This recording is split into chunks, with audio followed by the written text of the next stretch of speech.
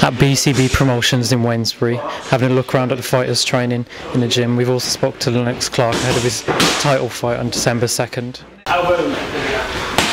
So, how's the preparation going for this fight?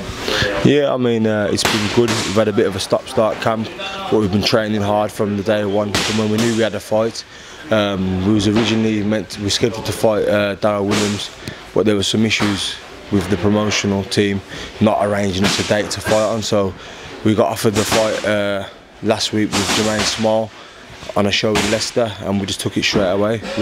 We think it's a better opportunity for us, being a bigger bout. So we took that. Are you looking forward to getting your hands on the belt? Yeah, of course, mate. It's my first title. It's been a long time coming to me. I've been fighting journeyman for a while, and it's hard to get yourself fully in gear to fight. So this is my time now. Time to get the title and bring it home. Looking forward to bringing the belt back to BCB. Yeah. Nice and sharp. Yeah, man. Beautiful. Good. So, do you give us any details into your plans against Beijing? About 4 years. Yeah. Well, I'm not going to give you any insights to what we're going to do, but obviously it's a very similar fight to Darryl.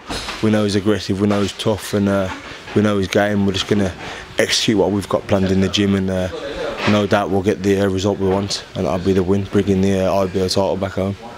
And another thing, are you looking forward to fighting on Channel 5? Yeah, I mean, my first actually recorded television fight, so it'd be good to get the exposure. I've always been on the bottom of Sky cards, never been shown on the actual live TV, so it'd be a good experience.